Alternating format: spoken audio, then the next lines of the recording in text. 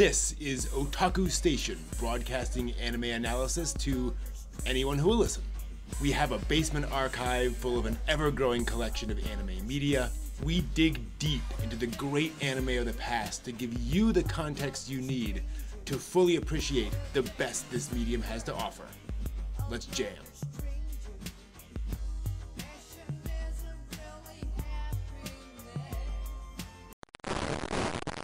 Welcome to the broadcast. I hope you're having a good day wherever you happen to be right now. This is Otaku Station, where today we'll be talking about episode 1 of Revolutionary Girl Utena, a very unusual shoujo series.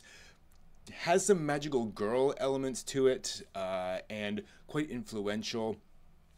Boy, it's gonna have a lot to talk about here about this one, because it's out there. Here in the tower, I'm continuing to bring in guests. I have a guest here just for the day, a neat old guy named Victor. He's kind of an explorer. He spends weeks or months out in the wilderness just exploring, collecting, gathering, and just kind of learning. He's been on a real seed gathering kick lately, so he's been talking a lot about the different seeds he finds out there. And it's got me thinking about maybe doing a garden. Like, it's just nice getting your hands out in the dirt sometimes and, you know, making something live on your own. Anyway, back to the anime. I know that's what you're all here for. Utena is quite a weird show, and I don't mean that in a pejorative sense. It is very out there and very intentionally so. So let's go behind the scenes and down into the research room to get some context on this show.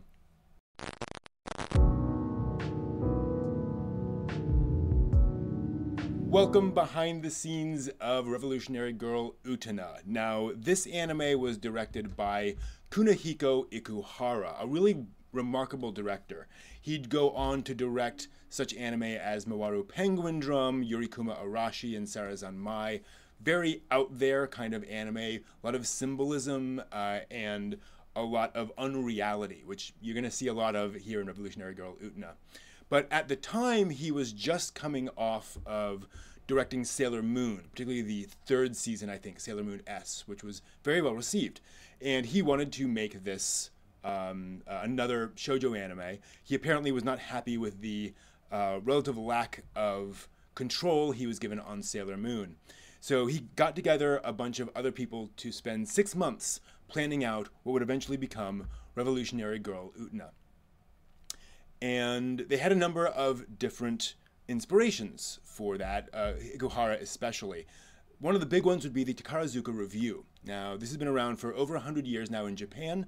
It is a musical theater company, but it is an all-female musical theater company. So the plays and musicals they put on have male and female roles, but women play all of those roles. And so you can see where that would be kind of an inspiration there.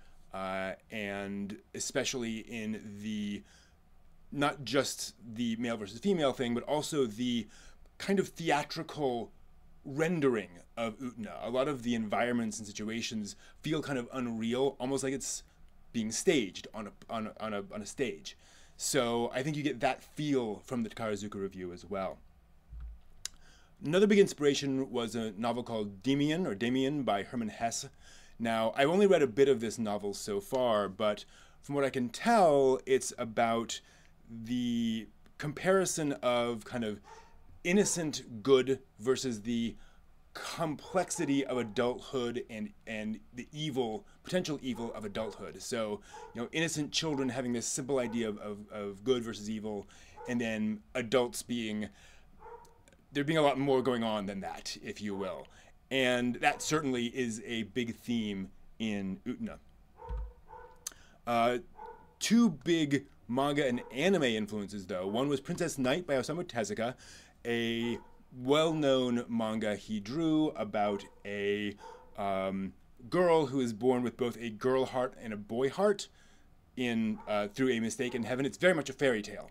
So this princess is born with a girl heart and a boy heart, and the girl heart gets taken, so she grows up as a boy, and then, you know, fairy tale things happen, prince, evil duke, all that kind of fairy tale stuff.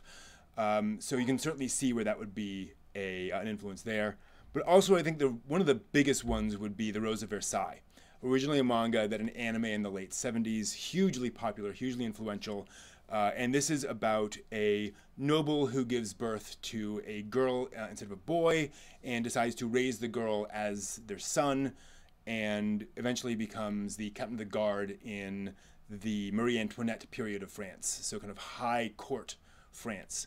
Now, I think Rose of Versailles is probably the biggest influence, or has the most influences, if you will, because you have a girl who dresses like a boy and acts like a boy, if you will.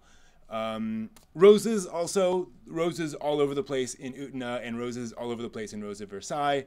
Also, though, the specific military clothing of that period in France seems to have a lot of parallels, or does have a lot of like visual parallels to the formal clothing in Utena. So when you see them in their epaulettes and that clothing, and it's closer to Rose of Versailles than Princess Knight or Takarazuka Review in general.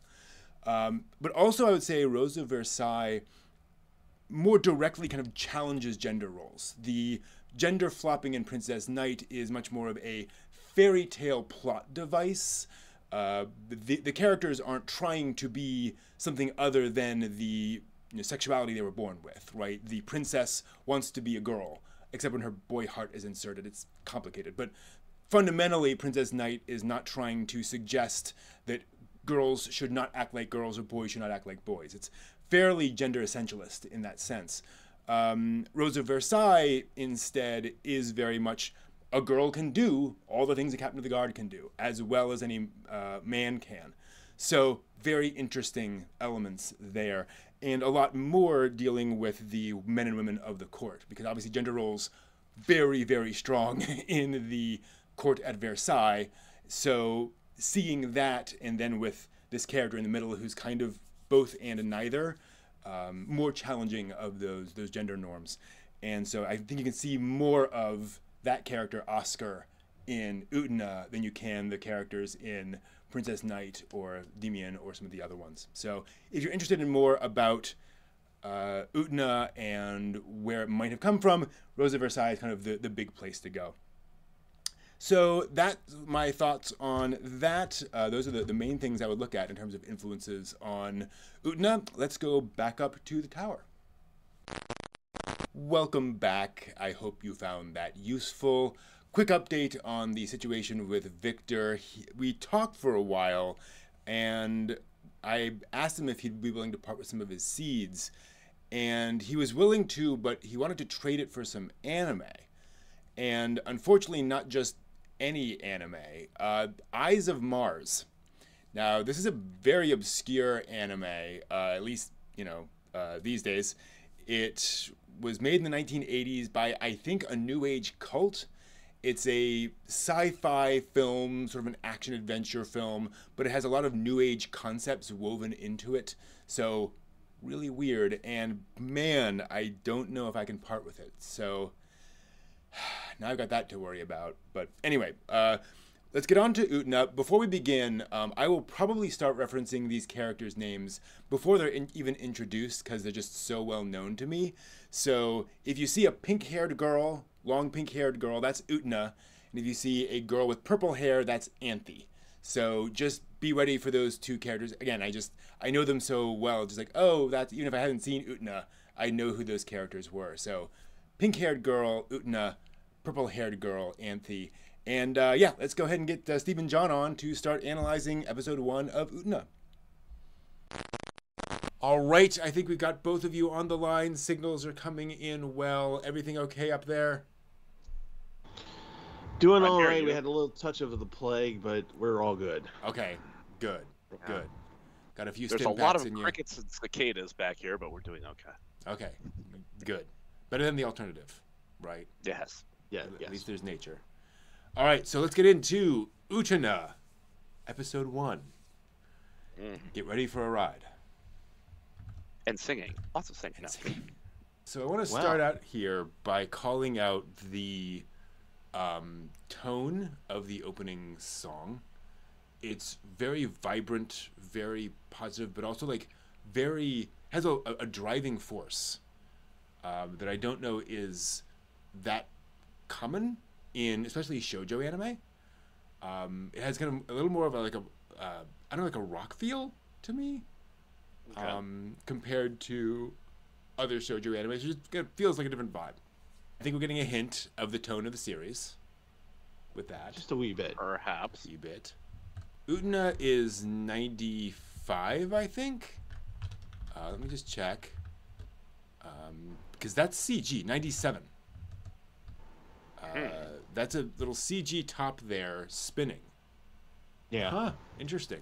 So, pretty early for that kind of CG. Cool.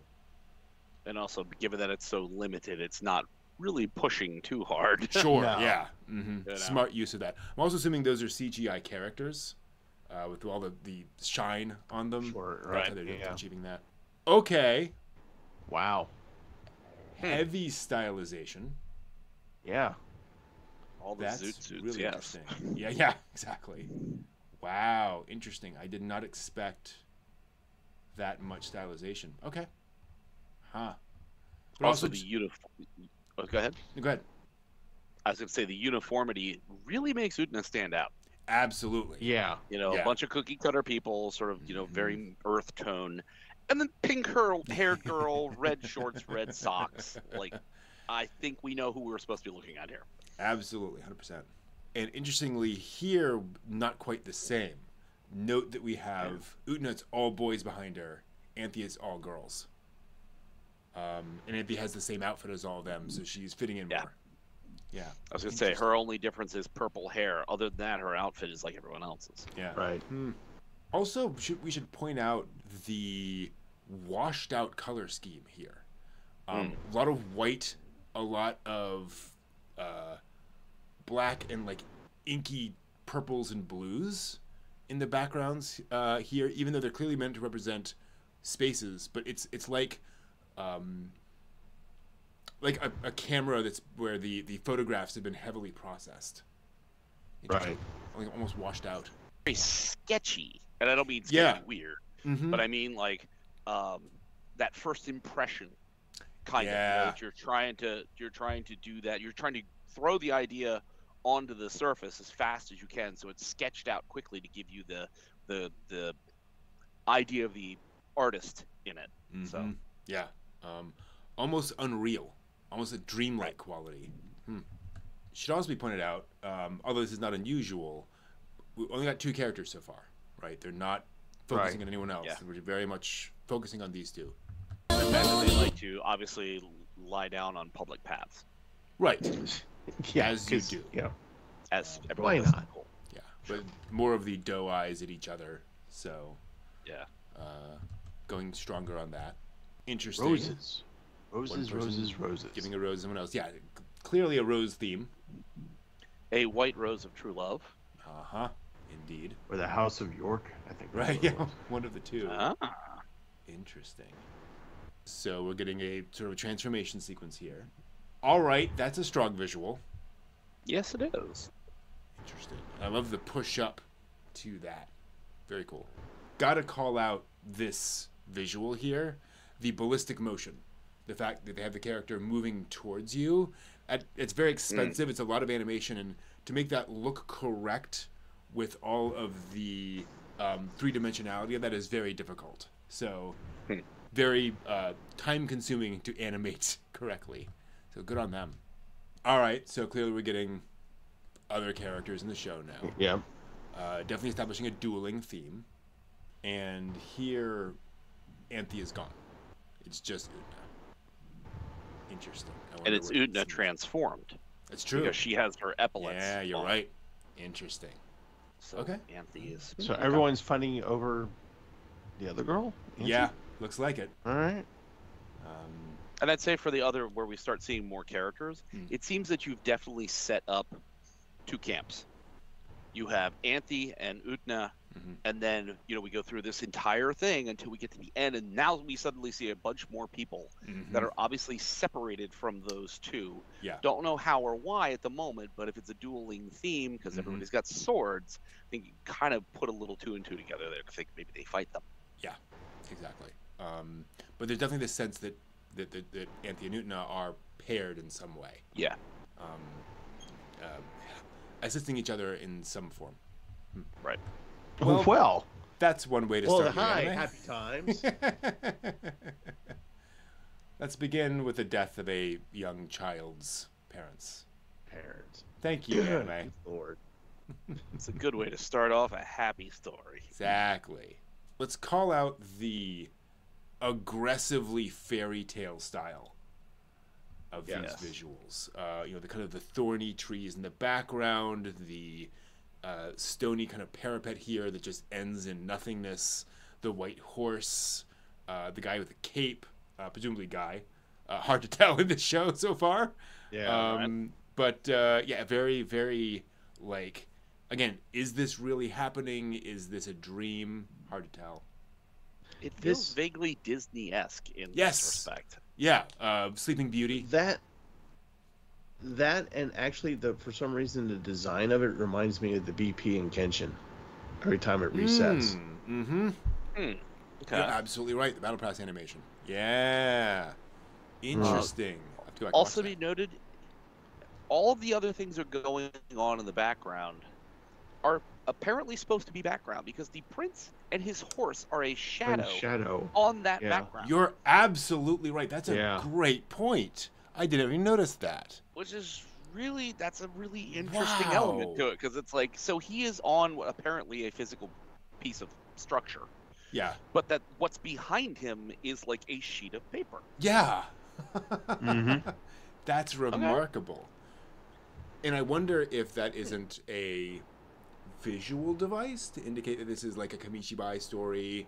This is like a picture book, interesting. Like it actually happened. Like you're saying, a picture fairy tale book. Yeah. So he is in a page of a book. So absolutely. Wow.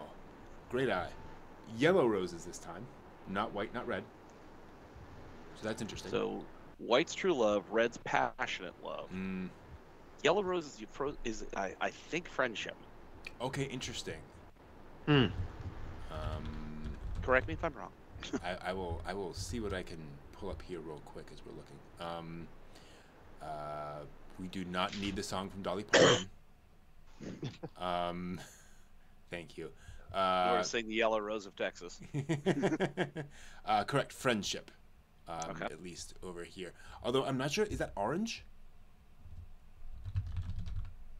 I don't know. I thought yellow roses were friendship. I'm not sure if that's that color palette's orange. Orange represents passion, desire, energy, and fascination, which would also would probably key in better here. Other thing is, I don't know what the Japanese flower language means. Yeah, there's some other meaning there. Huh? Interesting. So by the way, the prince seems to have Ansie's hair, and the princess seems to have Utena's hair. Right. Color. Yep. Absolutely. Interesting. Yep. Confusing. So, princess presumably is Utena as a child, I would assume. Let's find out. Well, okay. Well, okay. An age of consent child. Yeah. Well. Okay. Okay. Yeah. Not that creepy. Okay. Good. And again, to your point, John, his shadow is on the paper of the background. Yep. Fascinating. Very normal thing for a person to do to a young child is give them a parent engagement ring. I don't recall Lupin doing this in Cagliostro. No. Not exactly. Yeah. White roses. Roses. Again, same thing with the background. But it's also interesting that they are like throwing the roses on top of this as if to like really heavily symbolize that meaning here. Yeah. That she loved the prince. Yeah. Okay. Well. So I guess here we have the beginnings of the famed gender themes of Utena. And she decides to become a prince because she admires the prince so much. Okay. Pink roses. More pink roses. More pink roses. Dual one. Also interesting. I think they are literally animating those roses as they spin. Yeah. Because you see they change slightly as they move around. They're not just spinning an individual image, which is a very odd thing to do. Because why wouldn't you just spin them? I don't know. Yeah, it seems labor intensive. Yeah. This was directed by the same director as later seasons of Sailor Moon. That's a very Sailor Moon facial expression right there from Wakaba. Yeah. You're seeing a Very little bit of that. cartoony. Very cartoony. But it's just like for a frame or two. Just Yeah. kind of interesting. Now, again, we're now in the real world, so to speak, or the world of this anime. Still very washed out, very sketchy. Yeah. To your point, that's fascinating. It's a little almost unreal. Okay. It's interesting what they're doing here. Yeah, showing a sunrise like that? Yeah. And the big grand music, the march. Yes, the big reveal. Yeah. Of the school, which is the size of Versailles. Yeah. It's absurdly massive. And obviously roses on kind of everything here. Huh. Really treating the school as a character. So that's the school. Wow. Presumably on top of a hill. And so we've got school buildings, like a track and field in the back, and then the giant tree thing in the very back. Yeah. The tree arena, maybe? Yeah, maybe. The Overlooking a very July southern France. Yeah, right. Overlooking a very southern France city. You're right. Port This is city. extraordinarily European. Despite the... Well, that's actually an interesting point. Like, even the school looks more like... I mean, it's obviously a little bit like a Japanese high school in terms of, like, the structure in the wings. But even that feels more French palace inspired in terms of When the they showed the tower and then the sunrise, that gave me a Santorini feeling. Okay. Where it's like the very azure blue water, and then as the kids are walking across the footbridge in the very first part of their going up towards the school, you see there's ruins on the side of the hill. So it feels almost like this is the Acropolis. Yeah. You know what I mean? Where it's like right here, when it pans up from this scene, those things you see on the upper right, they're all ruins. You're right. And it's like the more they go up, the more it's like, so is this supposed to be like, the height of Greek culture? Yeah. And this is like this is Athens. Like everybody who's up here on the top is akin to the gods. I have no idea. That's a great point. No, but it definitely does have that feeling of almost a mythologically grand location. Again, like Olympus. I think you're right. Fascinating. I'm also gotta say this feels a little like Paris, with the river winding through it. Around the central island that has Notre Dame on it. Yeah. Okay, that's absurd. That's a weird perspective, bro. Yeah. Yeah. Well, that was just the scale of the place, right? You'd assume from the outside it's 4 stories, whatever, but the stories themselves are like 50 feet tall. Yeah. Wow. The finest Carrara marble. Yeah, right. Wow. All right, so here's our introduction to our main character. She is full face towards us, very much a heroic pose, but also you'll notice the sort of casualness of it. How she has her book bag slinged over behind her, confident pose, but also not even looking at anybody. So this is almost shades away from the school bully archetype, right? Yeah. The one who just doesn't care about anybody. It's certainly not that, but it's interesting how, and again, I don't think I've ever seen a school girl enter a school walking this way visually. Not typically. Definitely coding her more with kind of boy archetypes than girl archetypes. Check out this expression. And just the confidence of Utena here, hands on hips, doesn't care, fully self-confident. This girl. Yes. Interesting. She's invested in that uniform. She is very invested in that uniform. Well, if she's emulating the prince, she's not necessarily abandoning the fact that she's a girl. She's just emulating, what he would have worn, whatever. Exactly. Yeah. And when you look at this, it I gotta tell you, it doesn't. I mean, yes, there's the boyish thing is supposed to be there, but it doesn't really look that unfeminine, if that makes sense. Yeah. Right.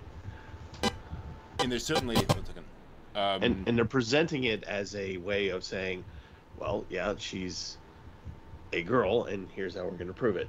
Yep. Well, they've also done a few interesting things with it, like, for example, how the shirt flares out a little bit at her waist to give the hint of a skirt. Mm-hmm. Right. More so than a standard boy's uniform would just be kind of straight up and down. So to your point, it definitely does that, and obviously somebody's been tailoring it a bit around the chest, right? Yes. Yeah. There are indications of femininity that are involved in that part there. Yeah. Just a wee bit.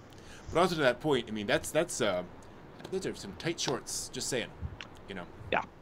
Yeah. She biked to school this. Using the Airbud defense, watertight, right? Mm-hmm.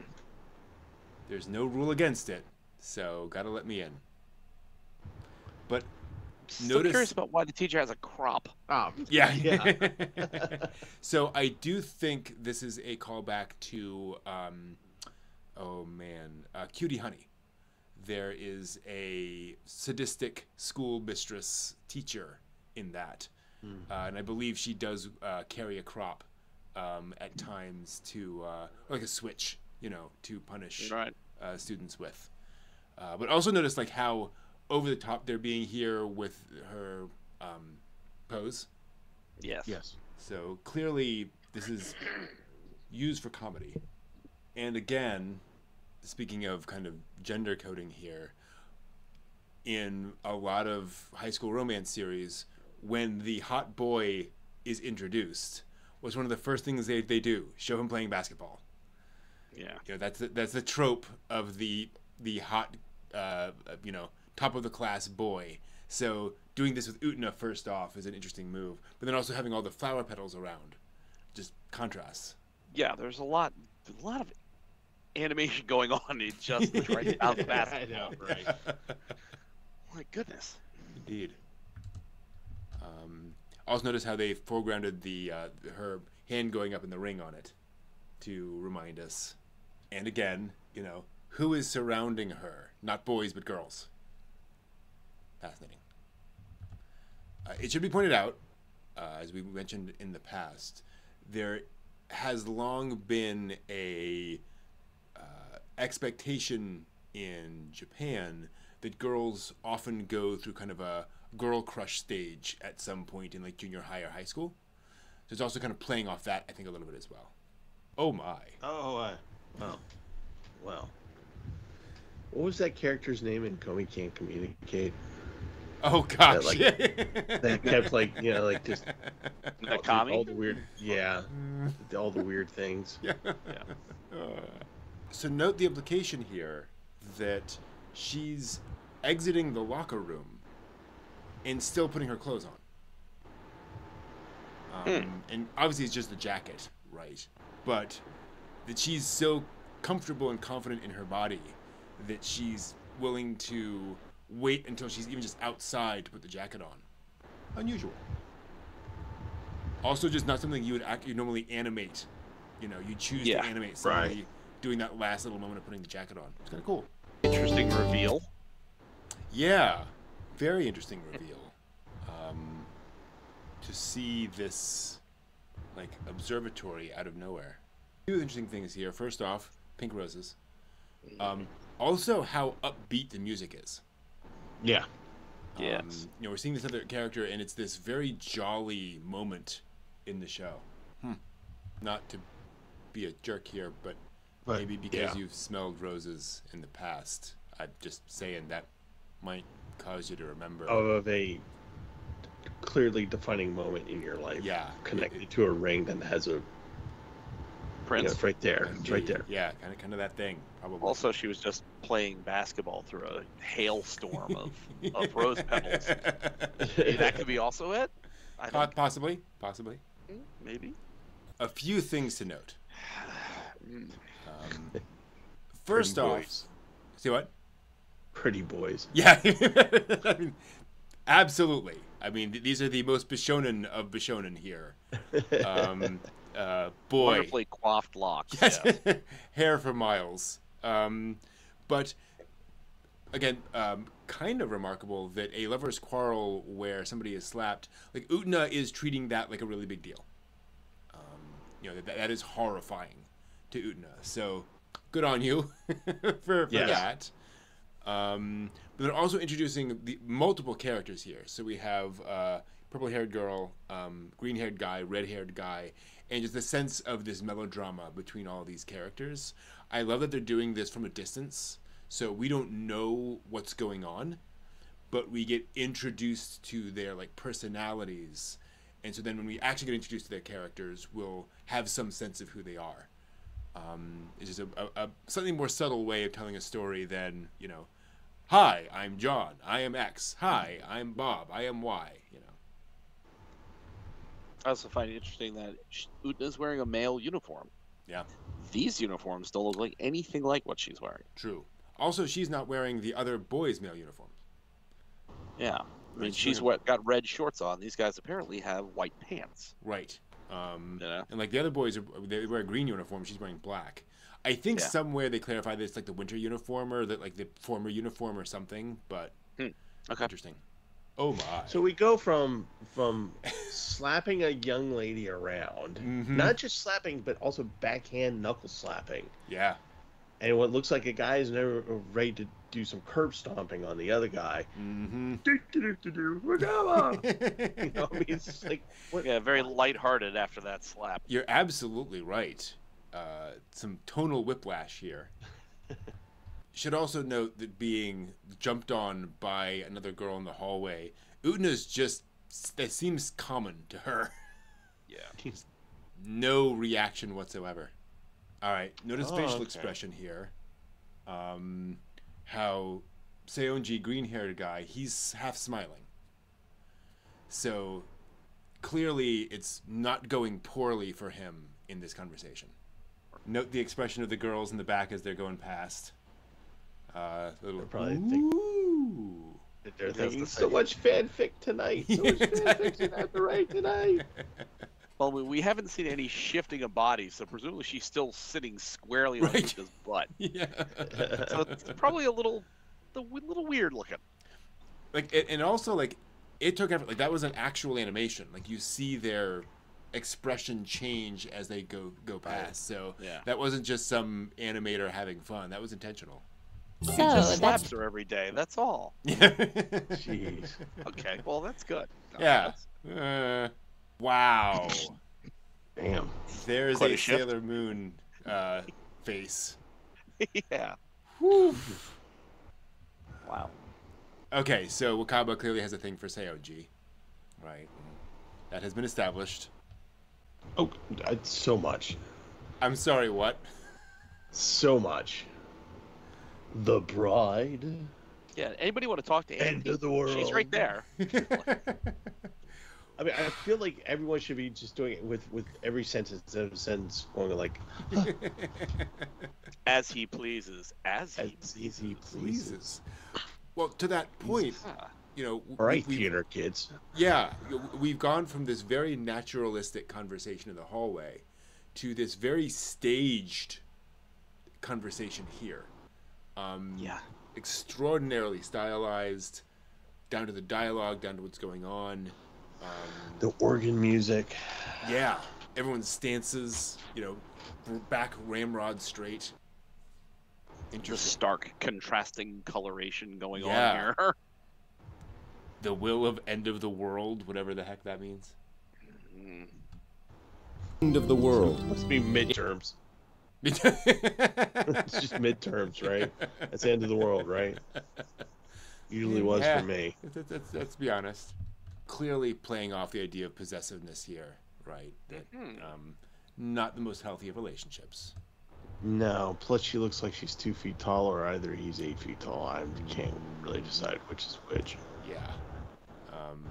I do think it's, to be actually honest, I do think it's a bit of both. The Sanji is quite tall and she's short, but yeah, it also just emphasizes the creepiness with that height difference. Look at the size of his hand as it's animated. Yeah, you're right. Oof. He has got like giant hands. That's his slapping hand. Exactly. Yeah. Tells me to take. Watch for. Good question. The minutes between slapping Anthe? Yeah. Oh my god, what's going on? Okay. Okay, we're getting somewhere. Yeah. All right. So now we're understanding that there's duels over the Rose Bride. Whoever wins the duel gets possession of Anthe. Hi. Feels like a disturbing thing to say, but yes. Welcome to your school, and you're gonna have you're gonna go to these classes. And, oh, and by the way, you're the bride. Oh, does that mean something good? No. No. No, not really. No, not at all, actually. But someone's got to lose out, and honey, it's you. Yeah. So the question is this a student council thing? Is this an end of the world thing? Right. Who's set up the whole Rose Bride? What is her role in all this? I guess we'll find out. Weird, like music. Like, Yeah. Yes. what's happening? Very upbeat. Also, speaking of Rose of Versailles, you have La Fillette Revolutionnaire Yep. here, so a little bit of French. And interestingly, they change it here. So they add Utena for the other half of the eye catch. Huh, wonder why. Wow. No, it's because you smell of onions. Wow. They have a unique relationship. Yeah. Small observation. Yeah. I don't know whether it's purposeful. Mm. There's no other noise. Good point. We had leading up to this sort of stark black silhouette, blue background, the arches, and there was some chatter. Yeah. Guy starts reading the letter. There's no other noise. Mm-hmm. There's only him speaking, and there's only Utena who responds. Mm-hmm. And then There's- just the of tearing off Yeah. the paper. All the crowd noise is gone. You're absolutely right. So does that feel like we don't need the crowd noise? We're just really focused on this dialogue, or are we supposed to be zoomed in? So basically, we ourselves, as the sort of omniscient viewer, have like come through the crowd to hear the exact conversation that's pinpointed in this moment. Yeah, I think it's that. I think they're deliberately focusing us on that moment. Oh man. Oh. Can I just say how powerful that drawing is? Yeah. Like that facial expression, because she's not, it's not overstated. Right. It's just the absolute shock and then the tear coming down. That's a punch in the gut, man. Wow. Just the ever so slight head tilt that, Yep. like, I can't believe they're reading my letter. Mm-hmm. Oof. And note here when Utena comes out. 1 second.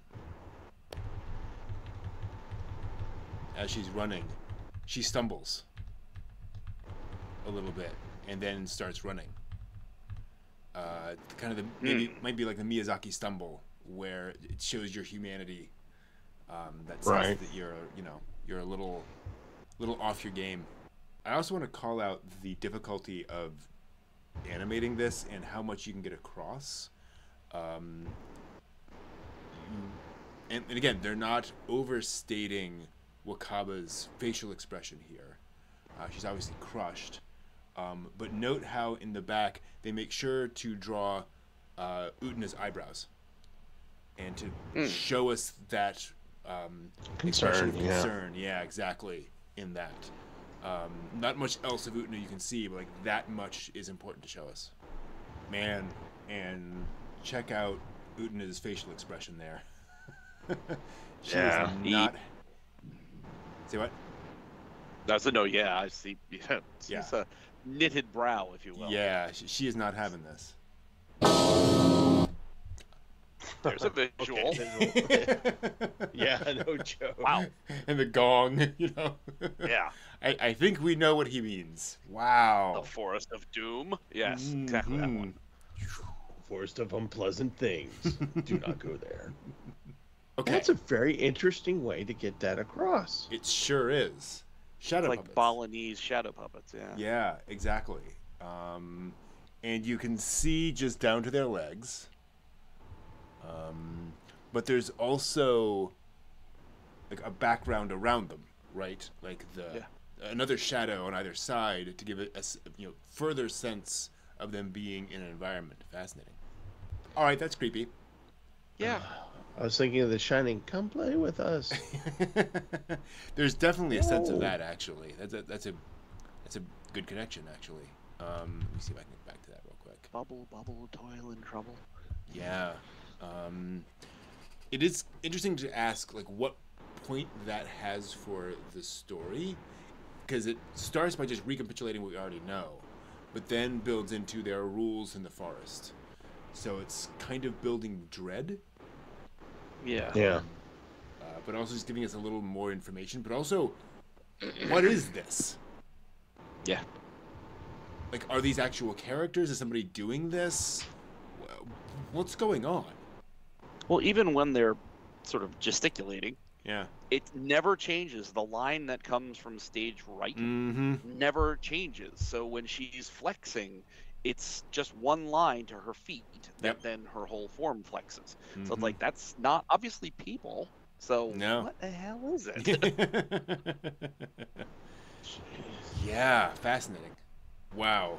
And again, just the scale of everything here. Yeah.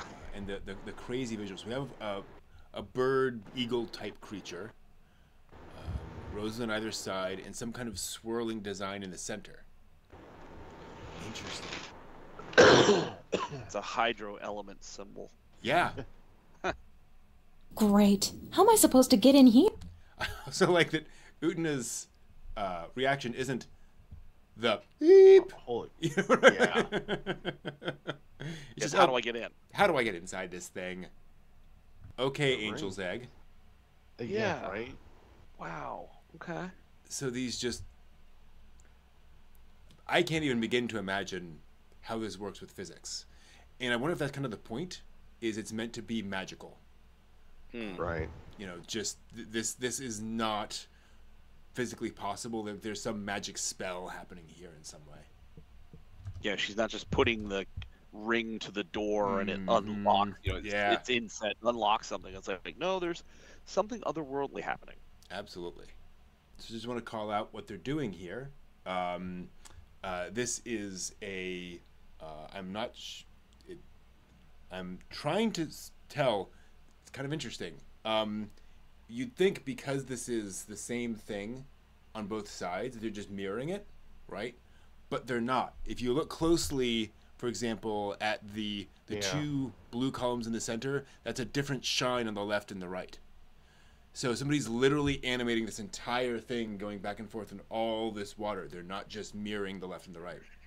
Wow. Crazy. So here's the thing. Huh. I can't think of any anime that has ever had a visual like that. You know, water crossing the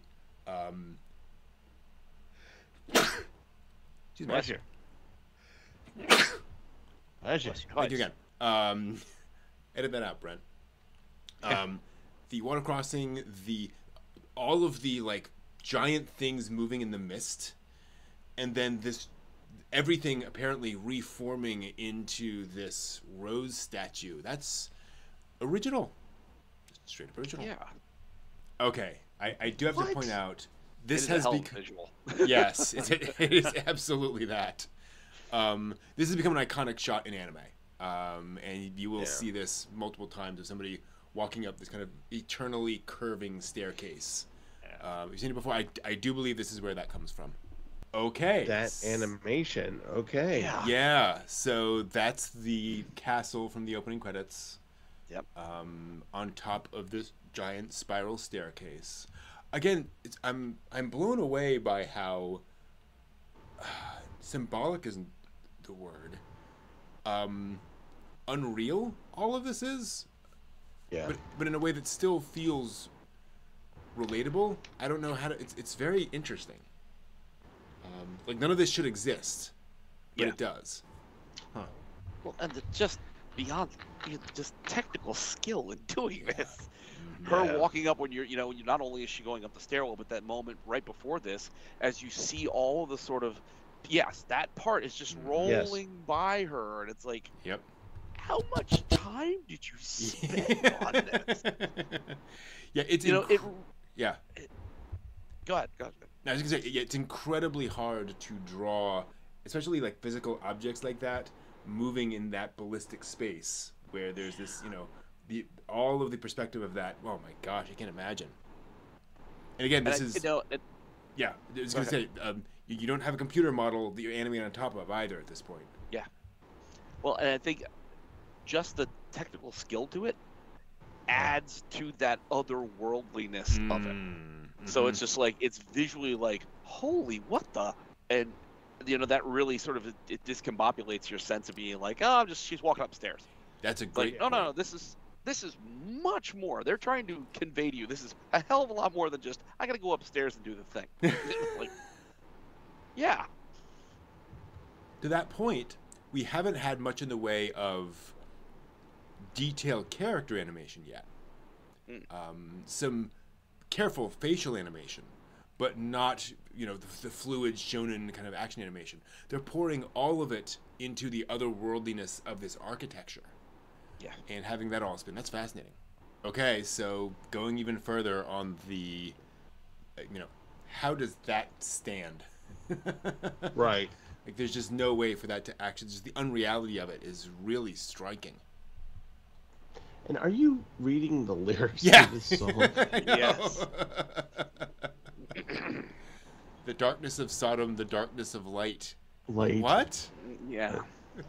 And talking earlier about baptismal records and death records. And it's like, okay. Well, when you said Angel's Egg again, like, this could have just been lifted out of Angel's Egg. Yeah, I know, right? Just the weird kind of coloration of it, just the odd shapes and organic, semi-not organic kind of look. It's like, wow. Yeah, this could be very much of a piece of that, giant statue thing at the beginning and end. Yeah. Absolutely. And actually, to that point, like, think of the tone of this musical piece. It's like a dirge. It's very religious, very solemn, very like a march. Again, not the kind of thing you'd expect for walking into a duel or whatever. Just so dramatic. Apocalyptic darkness. Yeah. Wow. And that's CGI. Like, that's definitely a CGI model that they're spinning there. Wow. Okay. Wow. And that's impressive considering the... so they're doing something smart here, I'm realizing. It's basically black with lighted elements. So they don't have to have color shading and have the lighted elements actually do all that on a CGI model. So the lighting can be fairly straightforward, where it's almost a flat coloring and everything, except for the glowiness on the towers. Yeah.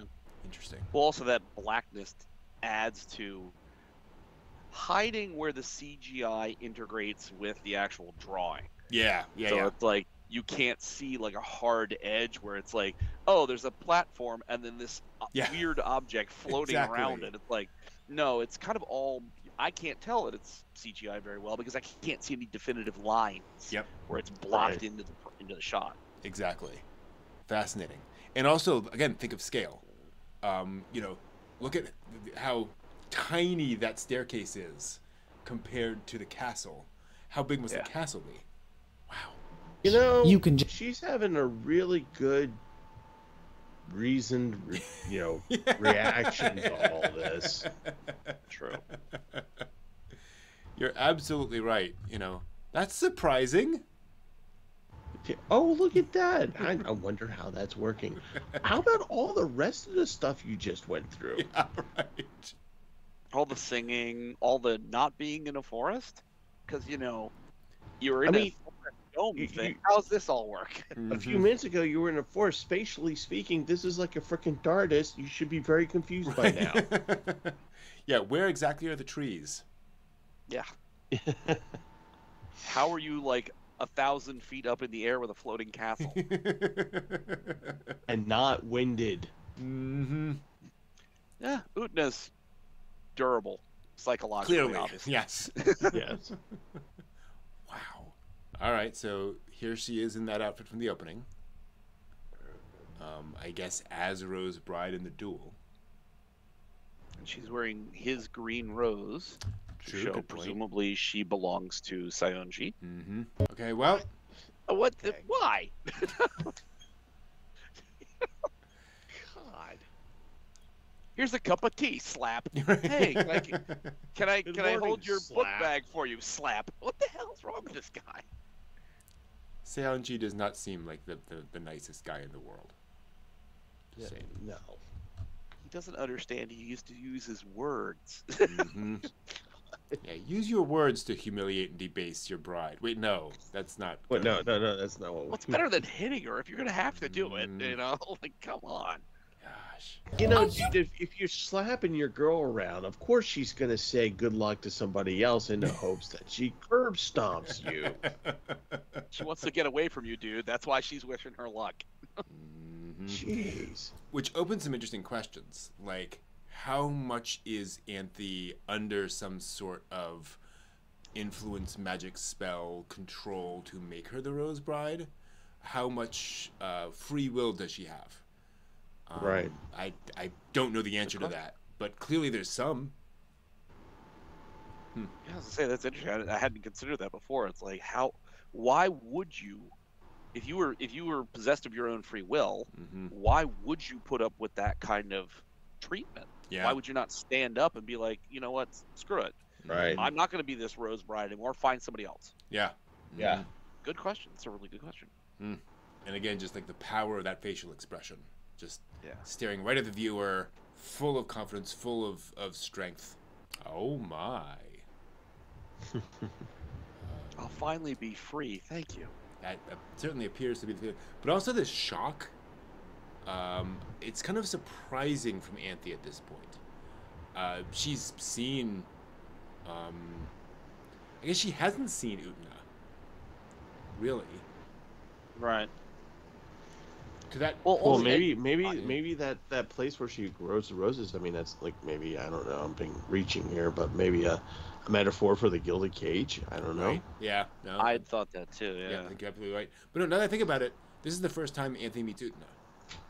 Right. Yeah. Utena saw Anthe from a distance, and then Anthe's taken to the student council, and then Utena meets Sayonji without Anthe being there. Yeah. So I guess it would make sense that Utena shows up. Anthe figures Utena's just going to walk, right, when she realizes what's going on here. But the fact that Utena commits, I guess, is what's impressing Anthe. Yeah, that's what I was. Her expression is more to me as a matter of shock that Utena didn't just turn around and go nuts to this and also walk Yeah. out. Mm-hmm. Interesting. Anthony's kind of surprised that somebody will stand up to Sayonji. Yeah. Also note the spaceship sound. Yeah. Like there's this constant going on. I don't know if that's meant to be like wind or not, but interesting. Interesting that this is literally pulling Utena in. Like she's Yeah. having to resist getting sucked into this spot. Fascinating. Okay. Raiden Shogun. Yeah. Yeah. So yes, this is the famous. If you've ever heard of Utena, ever seen Utena, you've probably seen some version of this image of the sword coming out of Anthe's chest. Okay, interesting. So it is a feature of the duel, and presumably of whoever, owns the Rose Bride, is getting this sword with the rose hilt. Wow. God, this could not be more Oshi if they tried. Talk about melodrama. Man. as the bells of Notre Dame go wild. The bells of Notre Dame. You're also fighting her, and she's got a kendo sword, and you've got a blade. Mm-hmm. Yep. And let's also call out the gender essentialism of this statement, right? That he's very much putting her down for her gender. Few things to call out here. Utena knows that it's knocking off the rose that ends the duel. So she assumes this is a trick sword of some kind, but also that it's just, you don't need to be sharp to knock off the rose. So, wooden kendo sword is perfectly fine for doing that. So she assumes she's going up against basically a plastic sword, but she is not. Yeah. No. So is this Tuxedo Mask? Yeah, I know, right? Well, it's a distinctly interesting mentor-ish kind of grow up, get your strength, get your nobility. Okay. Yeah. Filling a similar role. Yeah. He's definitely not there to help her physically. It's all about supporting her psychologically. Mm-hmm. Yeah. Samurai Clash. Yep. Right. Big classic anime thing. Nice. Just gotta applaud that move. We called out the bells toll at the beginning and end of every fight. This seems very, very happy. Yes. Yes. Anthony's fine with that. Opera glasses. Sure. Oh. Oh yes, baby. That's an interesting way to stop on. Okay, so I have to tell a story about this. This is Crispin Freeman doing this line. When he was dubbing this, he saw that line in the script and he was like, "Come on, guys. Like, we can translate better than that." So they said, okay, they rewound the dialogue, played the Japanese dialogue. "Oh yeah, baby." Okay, all right. That's literally what the original Japanese voice actor says. Gotcha. All right. Utena, you are so right. Yes. This has truly been one weird day. Oh, boy. I don't know how I would feel about that. Someone just said, "Hi, I belong to you. I'm the Rose Bride." I'd be like, yeah. Let me take you to the hospital. Did someone hit you on the head? Too many slaps to the face, I think. And to that point, she is just coming out and saying it. Yeah. And it's kind of fascinating that she gets this chance for freedom, so to speak. And she's like, "Nope, I belong to you." Well, also, Utena's saying, "This has been such a weird day. We didn't descend the staircase. True. We didn't have you beat me, now here's the sword." Mm-hmm. The bells ring. Utena's just walking through the campus courtyard, and Anthe steps out from some. Does anybody any explanation here? Exposition? Something? "I'm yours. I am the Rose Bride." That really does not answer what the hell just happened. No, not at all. Yeah. Well, I should hope so, because I have so many questions. Let's see if we get anything more here. Is this Nihon Genesis? Yeah. What's with this ending music as well? I mean, they made in the same year, so yeah. Hey. Interesting here that Utena is wearing girls' clothes. Very feminine outfit there. What does that even mean? Indeed, Anthe is there with the same guy.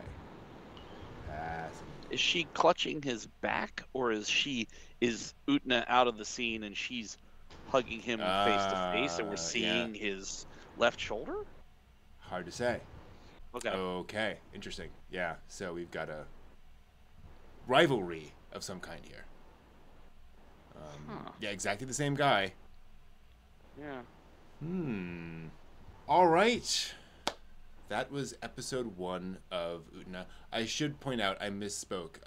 This came out 2 years after Evangelion. Okay.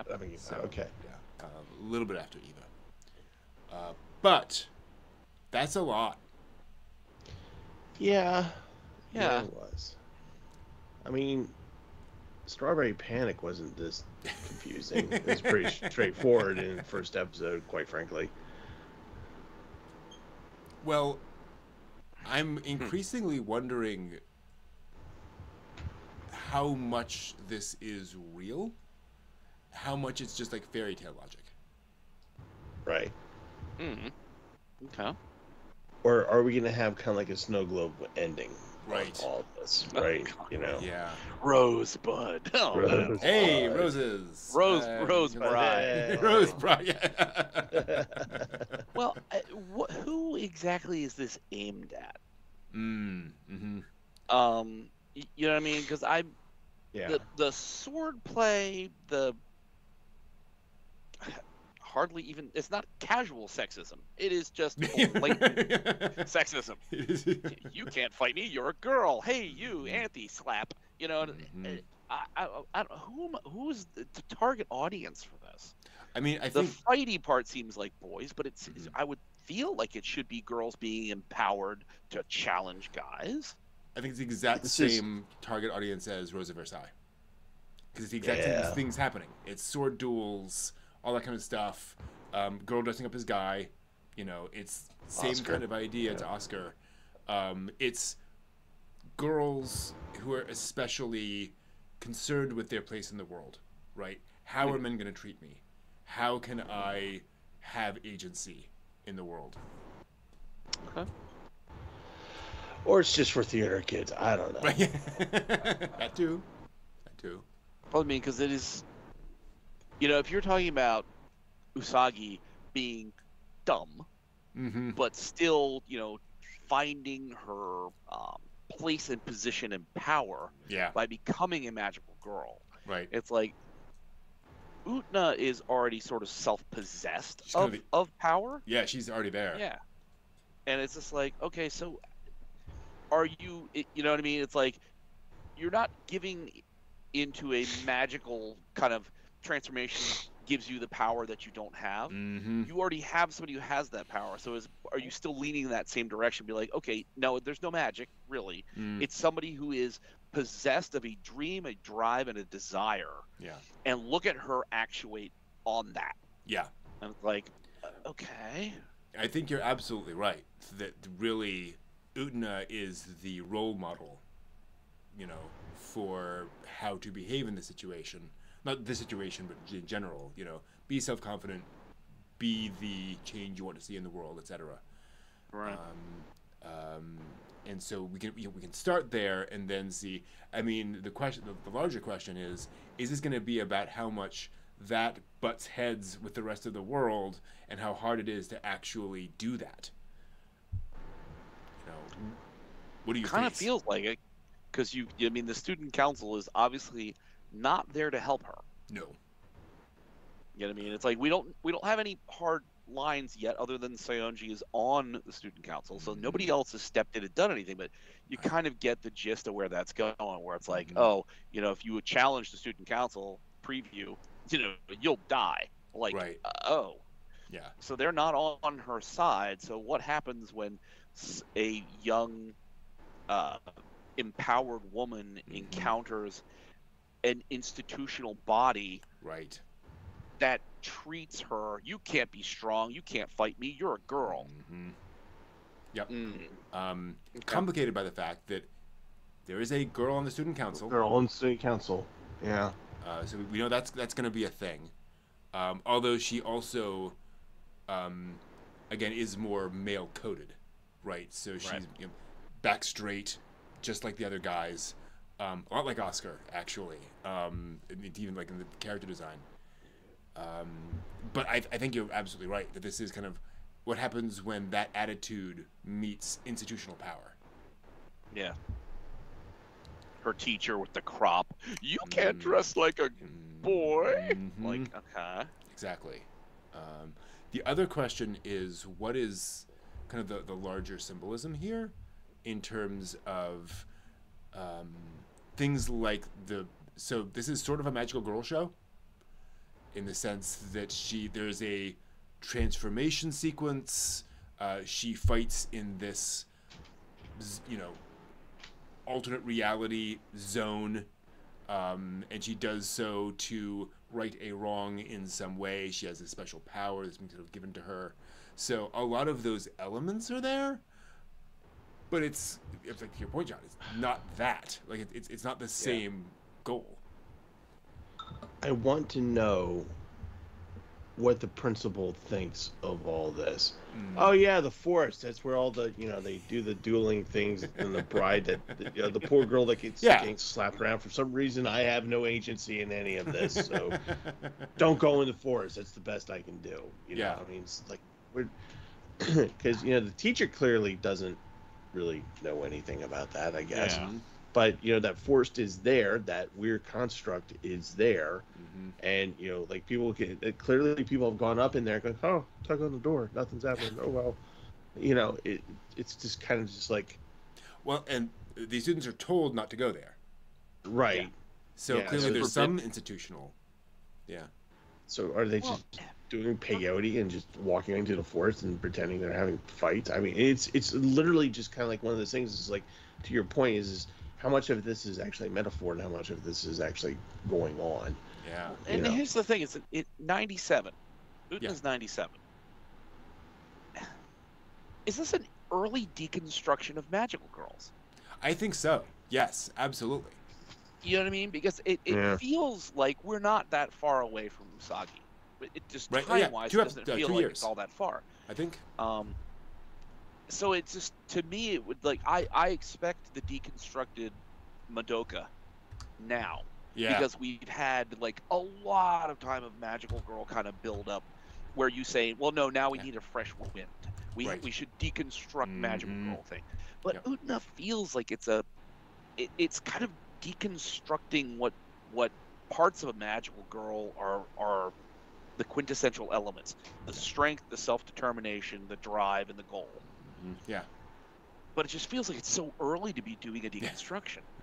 Well, you say that, but Silent Village was 66. Yeah. Right. Fair enough. It'd been around for a long time, so it also could be that with the success of Sailor Moon, there's now a boom, right? And there's now this Magical Girl is back in a sense in terms of being, it never left, but it's now super popular. So maybe it's more that now everyone's talking about it. It's time for deconstruction. Well, sort of like the isekai trend now that we've sort of, we've maxed that out over the last several years, and that there's been a lot of very interesting sort of deconstructed isekai kind of stuff going on, where it's like, okay, now you've seen where the mainstream's going, and people have sort of shunted off from that to be like, wait a minute, there's so much more that we can actually do with it. So I could see Utena being that kind of response of like, there's so much more that we can draw out of this than just, magical dancing and throw your headband at something. Right. Yeah. And it should be pointed out, I'm going to double check something here real quick because I want to be absolutely correct.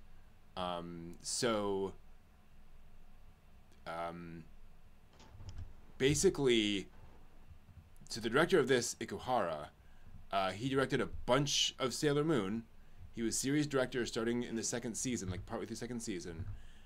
Continued to that, did the first theatrical movie, and then when he was annoyed that he couldn't have more creative control over Sailor Moon, he left Toei after the fourth season to make Utena. So this was his very next thing after making Sailor Moon, which tells us again this is kind of a his reaction to that show in some ways. Yeah. Interesting. Because a lot of a lot of stuff we saw with Usagi, where she is fighting, was it Naru's mom, who was the actual demon lady? Right. Those psychedelic sort of background colors of the store, the sort of headspace where Monster Lady, it's purples and dark blacks and kind of things that are in the background. It's like, a lot of that weird space kind of stuff kind of happens in Utena as well, where it's like you've got this weird sort of nether space in a lot of the shots that's going on. So it's like, okay, I could see some influential elements. And obviously, and that's one of the hot problems is I have not seen any of Sailor Moon during Ikuhara's reign, right? Right. So I don't know how much of that he pulled forward. Who knows? Hard to say. without actually Well, seeing just it. just the ideas of, you know, like you can have these sort of backspaces that aren't just cheap cuts, Mm-hmm. Yeah. that they might be more significant because Utna plays them to be much more significantly involved in what's Yeah. going on. Mm-hmm. And I don't think it's accidental that it does Ooh. in Sailor Moon. You know, looking at it more, it's like, you know, maybe those backgrounds do have more influence. Right. It's like, okay. I'm pretty sure nothing in this show is accidental. Yeah. Yeah. It's also remarkable to me how you can have a first episode with so much weirdness in it that still has dramatic drive and power. Like, at no point watching this am I like, I'm bored or I'm so confused I don't want to watch anymore. Like, I was pulled through the entire time, even though the entire time I'm going, right? What? Huh? Well, and that's again, you know, talking about target audience. Yeah. I'll be honest. I can only watch this because we have watched so much other stuff. Yeah. Mm-hmm. If I was 12, a guy, you know, 12 on the farm watching TV, and Utna came on, I would have a really hard time wrapping my head around this. To be like, okay, you know, I understand, you know, characters, I understand how story works, I understand plot ideas, but this is just freaking weird. Yeah.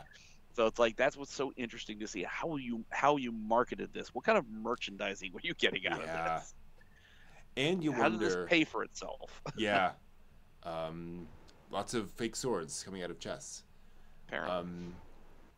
But yeah, you also wonder how much, like, including those magical girl elements made it comprehensible to the tween girl audience or young teen girl audience is going for, where that symbolism is like, oh, I get that.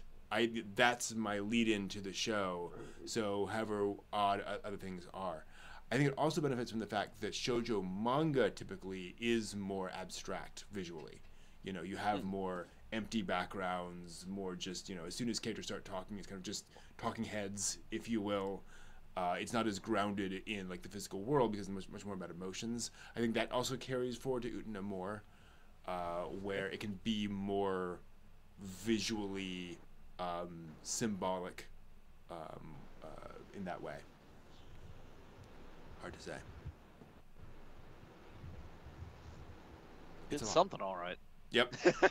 It's a thing. It's a thing. Yeah. It's anime. It's a thing.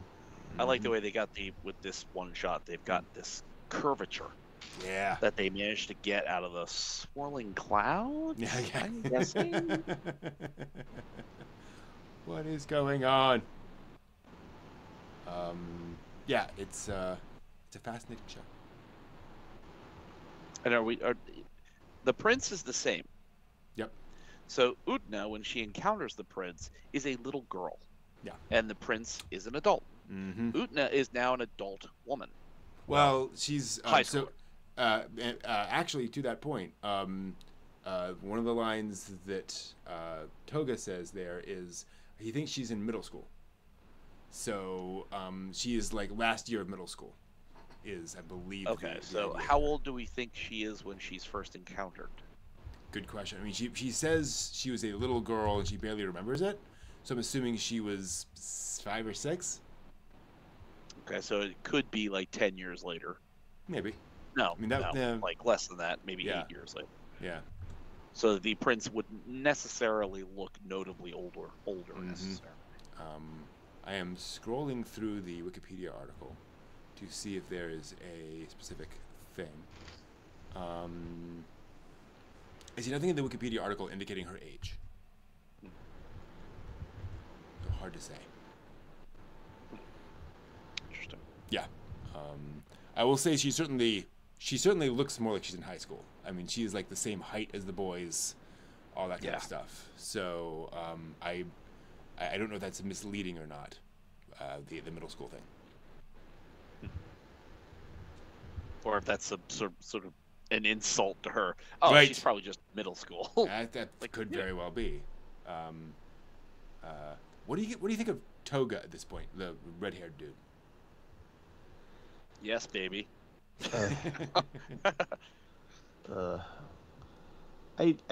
He's not. I think he's a future villain or possibly rival for maybe not so much Anthem and Anthe. I think. Well, actually, let me amend that. I think that he is actually more interested in Utna than he is in Anthe. I think he probably doesn't really care about having a bride, so to speak. And I think that he maybe is looking at Utna as like a bride for him, something that he is more interested in. Yeah. So, maybe the rivalry will become Anthe and him. Yeah, it's interesting because to that point, he's definitely visually coded more as a villain. Yeah. It was like how he the constant smile, constant smirk, the big eyebrows and so forth. But all we've seen of him so far is him stopping Saionji from slapping Anthe more, and then reprimanding Saionji in the student council meeting, and then watching the duel from a distance. So he hasn't done anything like specifically villainous yet, which is remarkable for his sort of character design and what you'd think. So yes, it's hard to get a read on him. He feels sort of like lawful evil. Yeah. Yeah. Where no slapping the Rose Bride, that's going too far. Yeah. But he's not stopping anything else going on. So when Saionji like grabs Anthe by the waist and hauls her off, it's not like he does anything about it. Yeah. You know what I mean? It's like, just don't slap her. I can do what I want.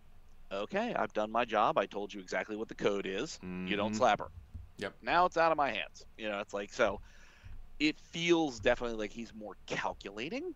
Yeah, true. And as a villain, this observation of Utna is not just curiosity, but it also feels slightly menacing. Like he's observing her skills, and thus when his turn comes, he'll be able to challenge her and know what her moves are. Yeah, great point. But we don't know. Maybe he's the nicest guy on the student council. Possible. He only slaps Anthe every other month. Oh, what a great guy. Exactly. Any final thoughts on this episode? Kind of wrapping up thoughts. Steve, you've been kind of quiet. I'm so confused. No. I mean, no. I'm. Yeah, that's fair. so it's one of those things where I'm not really confused per se as to what's going on. I'm just confused at its existence. As an anime. I'm not saying it's bad. I'm just trying to Angel's wrap my Egg head confusion. around.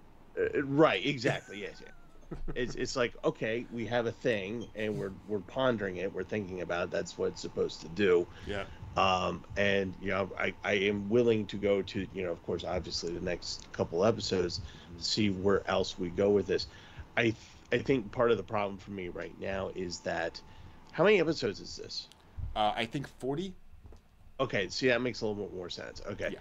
So I'm a little bit, for me, I'm kind of like, okay, maybe you don't need to tell me everything in the first episode, right? Yeah. But, just a smidge more, please. Yeah. Just so that I could, because you made a good point, John, about like going, back in the day, if I had watched this episode, I would have been like, okay, that was the thing. Moving right along to Dominion Tank Police. Yeah, right. Right, because that's what it was. That's what it would have been. So I'm just kind of curious to see how much more. Are we going to have more confusion? Or are we going to have more explanation? Or are we going to have the actual story? Because that's the other part of this first episode, is that there's no story for me. We have ideas and concepts in play. Yep. What's the story? Yep. Mm. That's a great So point. we haven't gotten the story. We haven't gotten the story yet. So that's kind of what I'm waiting for. Yeah, you're absolutely right. You'll have a while to wait. Is all I will say. Yeah. Gotcha. And I again, not to get into spoilers, but I will say this is a show that keeps its cards close to its chest. And as time goes on, you get a little bit more. It's a little like Evangelion in that sense, where it's like you don't get a lot of the larger scope of what's really going on until later on, which I think is one of his weaknesses. Utena can feel very pretentious. That could be easily seen, yes. Yes. Yeah. That's an interpretation, certainly. But I mean, even for episode 1 of Weirdness, there is again for a more mature viewer, there's so much that's just interesting. Why that any of it is the way that it is, that it begs further investigation. Yeah.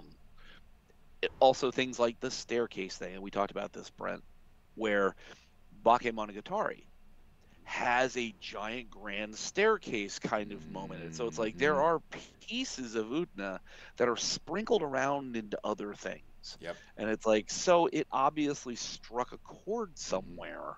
Yeah. For some of its visual, some of the thematic elements that it's like, okay, so obviously this bears a little more investigation to figure out why. Yeah. Gundam Witch from Mercury. Right? Almost its entirety is Utena. Like, wow. Yeah. Yeah. Yeah, certainly influential. You're absolutely right. Yeah. Yeah. So I think it like you say, it bears overcoming that initial reaction of, were they just all high when they made this? You know, it definitely feels like that sometimes. You're just thinking, okay, sure. They're not actually roses. It's peyote. Well, there you go. Makes total sense now. Cool. All right, then we will see what we feel when we watch episode 2 of Utena in another time. Welcome back. I hope you found that useful. Good news on the front with Victor. We sat down and talked about it, and he was willing to change things up a little bit. I offered him free access to the tower. Anytime he comes by and wants to watch anime, he can sit himself down in front of a screen and watch whatever anime he wants gratis. And that seemed to be enough for him. So, yeah, I've got some seeds now, a little the worse for wear, but, you know, what can you do? And, yeah, I think I'm going to plant a garden. So sometimes you just have to find a third way between the various options you have. Anyway, that's it for this time. Thank you for watching, and until next time, watch more anime.